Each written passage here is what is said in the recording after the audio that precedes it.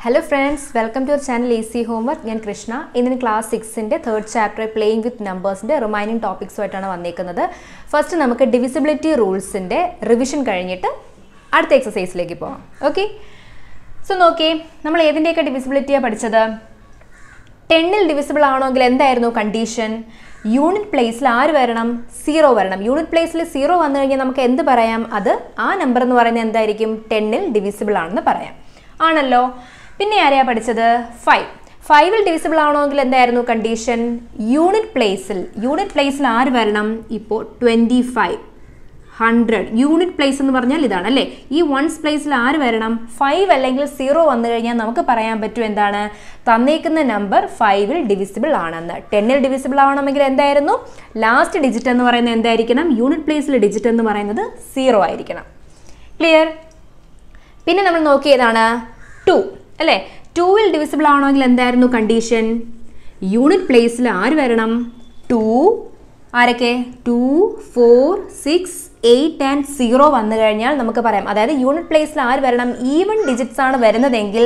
നമുക്ക് പറയാം ആ നമ്പർ എന്ന് പറയുന്നത് എന്താണ് 2 ൽ divisible ആണെന്ന് പറയാം ക്ലിയർ നെക്സ്റ്റ് ആരാ വരുന്നത് 3 യുടെ divisibility എങ്ങനെയാ ചെക്ക് ചെയ്യുന്നത് സം ഓഫ് ഡിജിറ്റ്സ് എന്തായിരിക്കണം തന്നേക്കുന്ന ഒരു നമ്പർ ഇപ്പോൾ 372 ഇതൊരു നമ്പറാണ് തന്നേക്കുന്നത് ഇത് എങ്ങനെയാണ് 3 ൽ divisible ആണോ ഇല്ലയോ എന്ന് ചെക്ക് ചെയ്യേണ്ടത് ഈ മൂന്ന് ഡിജിറ്റും കൂടെ നമ്മൾ എന്ത് ചെയ്യണം സം ചെയ്യുക ഇപ്പോൾ നോക്കിയേ 3 + 7 എത്രയാ വരുന്നത് 10 + 2 എന്താണ് 12 3 ൽ divisible ആണോ 12 എന്ന് പറയുന്നത് 3 ന്റെ ഒരു മൾട്ടിപ്പിൾ ആണോ ആണ് എങ്കിൽ നമുക്ക് പറയാം എന്താണ് തന്നേക്കുന്ന നമ്പർ എന്ന് പറഞ്ഞാൽ divisible by 3 ആണെന്ന് എങ്ങനെയായിരുന്നു തന്നേക്കുന്ന നമ്പർ എടുക്കുക ആ നമ്പറിന്റെ എല്ലാ ഡിജിറ്റ്സും തമ്മിൽ എന്ത് ചെയ്യണം ആഡ് ചെയ്ത് നോക്കുക ആഡ് ചെയ്യുമ്പോൾ നമുക്ക് 3 യുടെ മൾട്ടിപ്പിൾ ആയിട്ടാണ് കിട്ടുന്നതെങ്കിൽ നമുക്ക് പറയാം എന്താണ് ആ തന്നേക്കുന്ന നമ്പർ 3 ൽ divisible ആണെന്ന് പറയാം ക്ലിയർ അടുത്ത നോക്കിയേ 4 ൽ എങ്ങനെയാ ചെക്ക് ചെയ്യേണ്ടത് ലാസ്റ്റ് 2 ഡിജിറ്റ്സ് divisible by 4 തന്നേക്കുന്ന ഒരു നമ്പറിന്റെ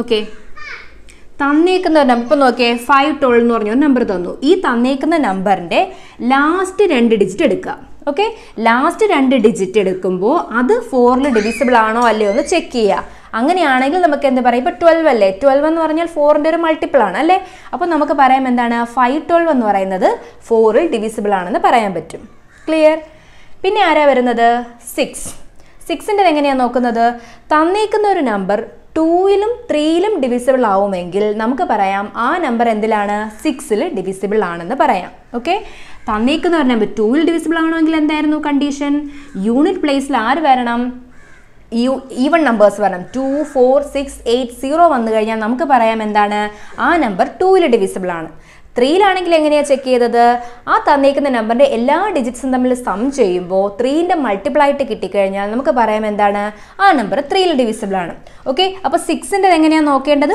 2 ലും 3 ലും divisible ആവുമെങ്കിൽ നമുക്ക് പറയാൻ പറ്റും തന്നേക്കുന്ന നമ്പർ 6 ൽ divisible ആണെന്ന് ക്ലിയർ ആയല്ലോ പിന്നെ ഏതാ വരുന്നത് 8 ഇവിടെ എങ്ങനെയാ ചെക്ക് ചെയ്യേണ്ടത് ലാസ്റ്റ് 3 ഡിജിറ്റ്സ് divisible by 8 ആണ് ഇപ്പോൾ നമുക്കൊരു വലിയ നമ്പർ തന്നു കഴിഞ്ഞാൽ 3 4 8 9 5 ഇങ്ങനെ ഒരു നമ്പർ തന്നു അപ്പോൾ ഇതിൻ്റെ ചെക്ക് ചെയ്യുന്നത് എങ്ങനെയാണ് ഇത് 8 ൽ divisible ആവണോ എന്ന് ചെക്ക് ചെയ്യണമെങ്കിൽ എന്ത് ചെയ്യണം ലാസ്റ്റ് 3 ഡിജിറ്റ് ഈ 3 ഡിജിറ്റ് എടുത്ത് നോക്കുക ഇതിന് നിങ്ങൾ ഡിവൈഡ് ചെയ്യുമ്പോൾ നിങ്ങൾക്ക് 0 കിട്ടിക്കഴിഞ്ഞാൽ അതായത് ലാസ്റ്റ് 3 ഡിജിറ്റ് എടുത്ത് ഡിവൈഡ് ചെയ്യുമ്പോൾ നിങ്ങൾക്ക് 0 കിട്ടിക്കഴിഞ്ഞാൽ പറയാൻ പറ്റും എന്താണ് തന്നേക്കുന്ന നമ്പർ 8 ൽ divisible ആണെന്ന് പറയാൻ പറ്റും ക്ലിയർ ഓക്കെ നെക്സ്റ്റ് ഏതാ നോക്കുന്നത് 9 some of all digits divisible by 9 ഇതും 3ന്റെ സെയിം കേസാണ് എന്ത് ചെയ്യണം തന്നേക്കുന്ന നമ്പർ എല്ലാം കൂടെ സം ചെയ്ത് നോക്കുക സം ചെയ്ത് നോക്കുമ്പോൾ 9ന്റെ ഒരു മൾട്ടിപ്പിൾ ആയിട്ടാണ് കിട്ടുന്നതെങ്കിൽ നമുക്ക് പറയാം തന്നേക്കുന്ന നമ്പർ 9 ൽ divisible ആണെന്ന് പറയാം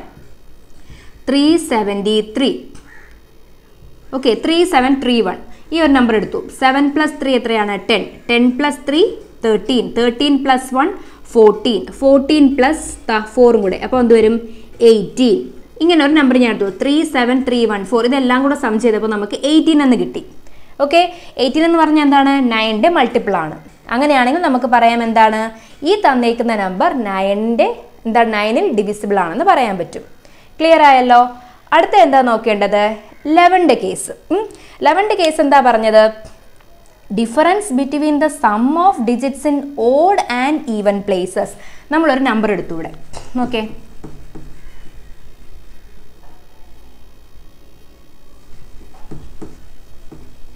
ഞാനിവിടെ ഒരു നമ്പർ എടുക്കുവാണ്. 3 7 4 2 9 3 ഇങ്ങനെ ഒരു നമ്പർ എടുത്തു. ഇതിൻ്റെ ഓഡ് പ്ലേസസും ഈവൺ, അതായത് റൈറ്റ് സൈഡിൽ നിന്നാണ് നമ്മൾ കൗണ്ട് ചെയ്യേണ്ടത്. ഇതാ 1 2 3 4 5 and 6. ക്ലിയർ? അപ്പോൾ ഇതിൻ്റെ ഓഡ് പ്ലേസ് എന്ന് പറഞ്ഞാൽ ഏതൊക്കെയാണ്? 1 3 5 അല്ലേ? അത് മൂന്നും കൂടെ നമ്മൾ ആദ്യം സം ചെയ്യണം. അതായത് 7 + 2 + 3 എടുക്കുക. 7 + 3 10, 10 + 2 12 വന്ന് കിട്ടും. ഇനി എന്താ ഈവൺ പ്ലേസസ് ഏതൊക്കെയാണ്? 2 4 and 6 എന്തൊക്കെയാണ്? 9 + 4 + 3 ആണല്ലോ. 4 + 3 7, 7 + 9 എത്രയാണ് കിട്ടുന്നത്? 16 എന്ന് കിട്ടും ആണല്ലോ. 16. എന്നിട്ട് എന്ത് ചെയ്യണം? ഇതിൻ്റെ രണ്ടിൻ്റെ സമ്മ് സെപ്പറേറ്റ് എടുത്തു. ഓഡ് പ്ലേസിൻ്റെയും ഈവൺ പ്ലേസിൻ്റെയും സമ്മ് സെപ്പറേറ്റ് എടുത്തതിന് ശേഷം അത് തമ്മിലുള്ള ഡിഫറൻസ് കാണുക. അതായത് 16 - 12 എടുത്തു. എന്ത് കിട്ടും? 4 എന്നാണ് കിട്ടിയത്. ഒന്നുകിൽ നമുക്ക് എന്ത് കിട്ടണം? അത് 11ൻ്റെ ഒരു മൾട്ടിപ്പിൾ ആയിട്ട് കിട്ടണം. അല്ലാന്നുണ്ടെങ്കിൽ അവ തമ്മിലുള്ള ഡിഫറൻസ് എന്ത് കിട്ടണം? 0 എന്ന് കിട്ടണം. എങ്കിൽ മാത്രമേ നമുക്ക് എന്ത് പറയാൻ പറ്റുള്ളൂ? തന്നേക്കുന്ന നമ്പർ 11ൽ ഡിവിസിബിൾ ആണെന്ന് പറയാൻ പറ്റുള്ളൂ. ക്ലിയർ ആയല്ലോ? ഒന്നുകൂടെ നോക്കിയേ.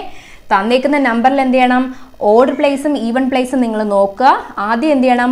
ഓഡ് പ്ലേസിൻ്റെ തമ്മിൽ സമ്മെടുത്തു. സമ്മെടുത്തപ്പോൾ നമുക്ക് എന്ത് കിട്ടി? 12 എന്ന് കിട്ടി. അത് കഴിഞ്ഞിട്ട് എന്ത് ചെയ്യണം? ഈവൺ പ്ലേസിൽ ഡിജിറ്റ്സ് ഏതൊക്കെയാണെന്ന് നോക്കി അതിൻ്റെ സമ്മെടുക്കുക. അതിനുശേഷം എന്താ ചെയ്യേണ്ടത്? ഓഡ് പ്ലേസും ഈവൺ പ്ലേസും തമ്മിലുള്ള ഡിഫറൻസ് എടുക്കുക. അപ്പോൾ 16 - 12 ചെയ്യുമ്പോൾ നിങ്ങൾക്ക് 4 ആണ് കിട്ടിയത്.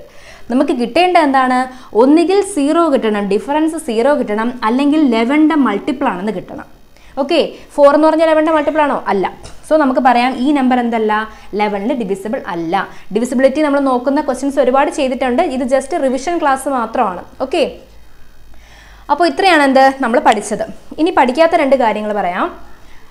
വേറെ 2 കൂടെ പറഞ്ഞു തരാം. സോ നെക്സ്റ്റ് നോക്കിയേ. ഇനി നമ്മൾ നോക്കാൻ പോകുന്നത് 7ൻ്റെയും 12ൻ്റെയും ഡിവിസിബിലിറ്റി ടെസ്റ്റ് ആണ്.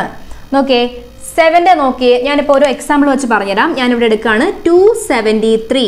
എങ്ങനെ ചെക്ക് ചെയ്യും? ഈ 273 എന്ന് പറയുന്നത് 7ൽ ഡിവിസിബിൾ ആണോ അല്ലയോ എന്ന് എങ്ങനെയാണ് ചെക്ക് ചെയ്യേണ്ടത്? ആദ്യം നമ്മൾ എന്ത് ചെയ്യുക? Double the last digit of the given number. തന്നേക്കുന്ന നമ്പറിൻ്റെ ലാസ്റ്റ് ഡിജിറ്റ് ആരാണ്? 3. അതിൻ്റെ ഡബിൾ, 3യുടെ ഡബിൾ എന്ന് പറഞ്ഞാൽ എത്രയാണ്? 6.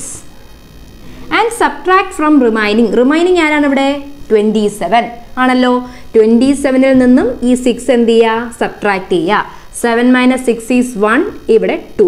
21 എന്നാണ് നമുക്ക് കിട്ടുന്നത്. 27 - 6 21 എന്ന് കിട്ടി. ഇനി ചെക്ക് ചെയ്യേണ്ടത് എന്താണ്? ഈ 21 എന്ന് പറയുന്നത് 7ൻ്റെ മൾട്ടിപ്പിൾ ആണോ അല്ലയോ എന്ന് മാത്രം ചെക്ക് ചെയ്താൽ മതി. 21 എന്ന് പറഞ്ഞാൽ 7ൻ്റെ മൾട്ടിപ്പിൾ അല്ലേ? 7 3s are 21. അപ്പോൾ നമ്മളിവിടെ എന്താ ചെയ്തത്? 273 എന്ന് പറഞ്ഞ നമ്പർ ലാസ്റ്റ് ഡിജിറ്റ് എടുത്തു. അതിന് നമ്മൾ എന്ത് ചെയ്തു? ഡബിൾ ചെയ്തു. ഡബിൾ ചെയ്തപ്പോൾ എത്ര കിട്ടി? 6 കിട്ടി. ആ 6നെ റിമൈനിങ് നമ്പർ 27ൽ നിന്നും എന്ത് ചെയ്യുന്നു? സബ്ട്രാക്ട് ചെയ്യുന്നു. സോ നമുക്ക് 21 കിട്ടി. ഇനി ആരാ നോക്കേണ്ടത്? 21 7ൻ്റെ മൾട്ടിപ്പിൾ ആണോ അല്ലയോ എന്ന് മാത്രം ചെക്ക് ചെയ്യുക.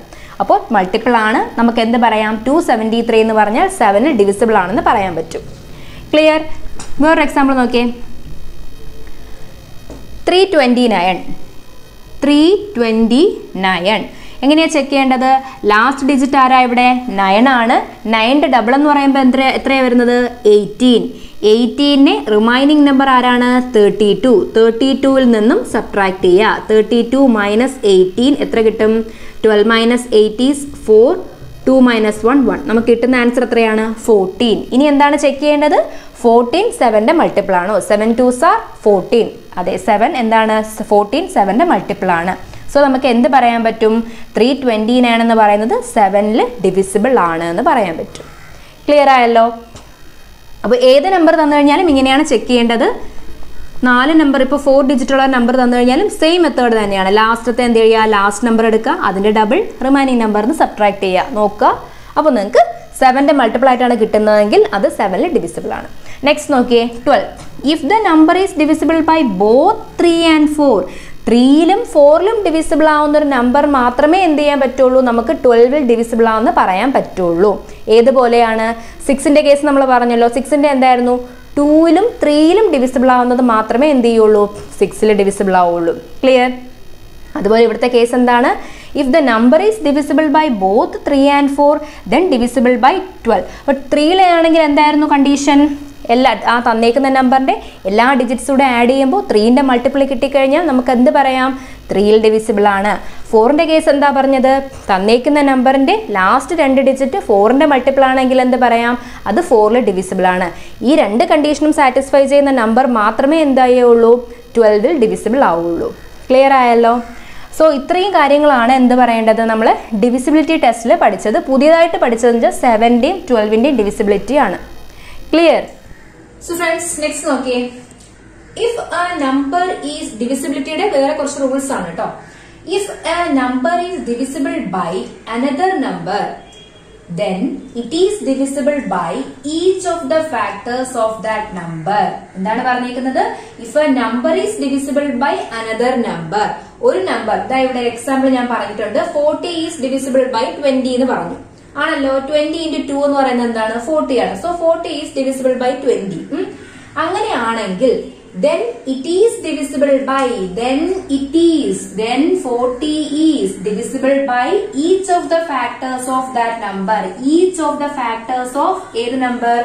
20. എന്താ പറഞ്ഞേക്കുന്നത്?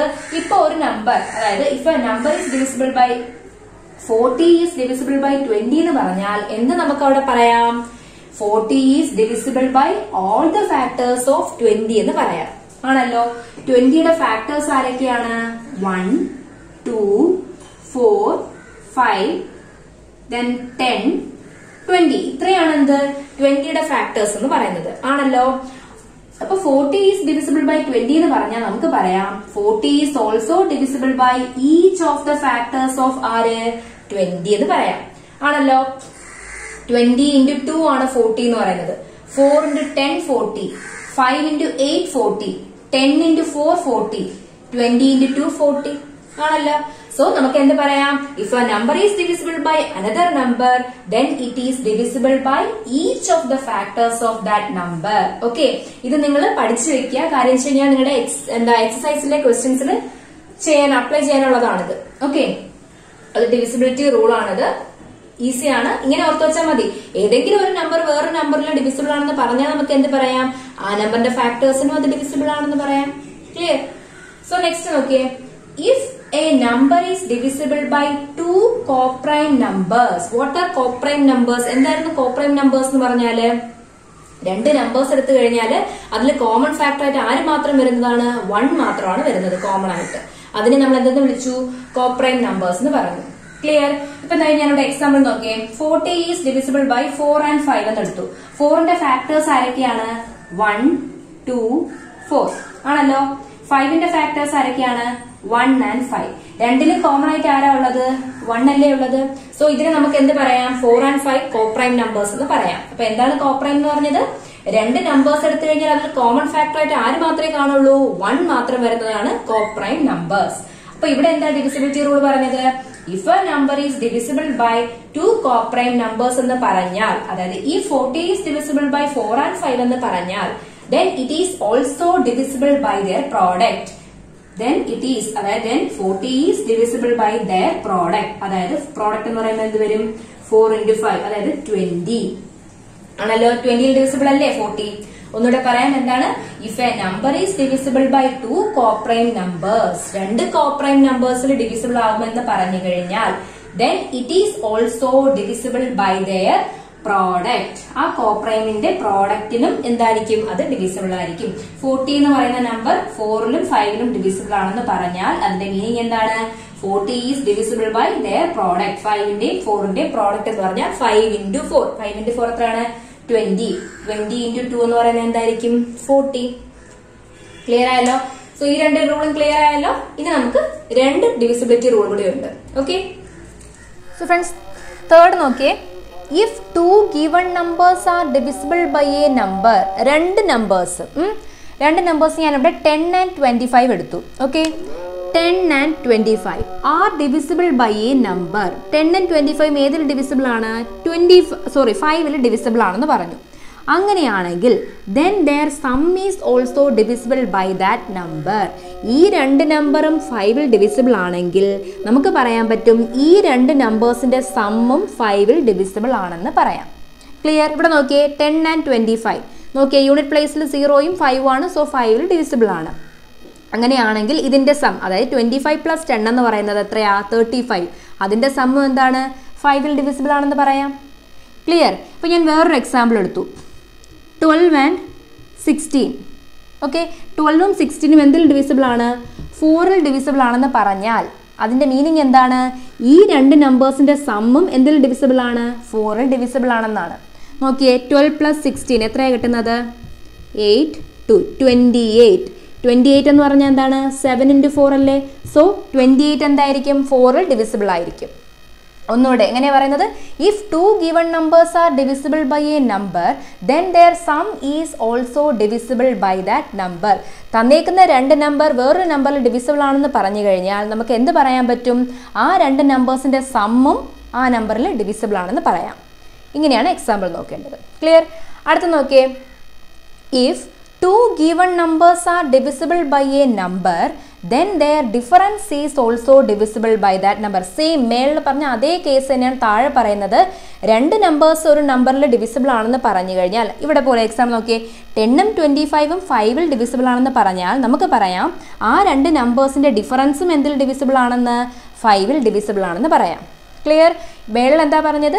രണ്ട് നമ്പേഴ്സ് തന്നിട്ട് 5ൽ ഇപ്പോൾ ഡിവിസിബിൾ ആണെന്ന് പറഞ്ഞു കഴിഞ്ഞാൽ അത് തമ്മിലുള്ള സമ്മും എന്തായിരിക്കും?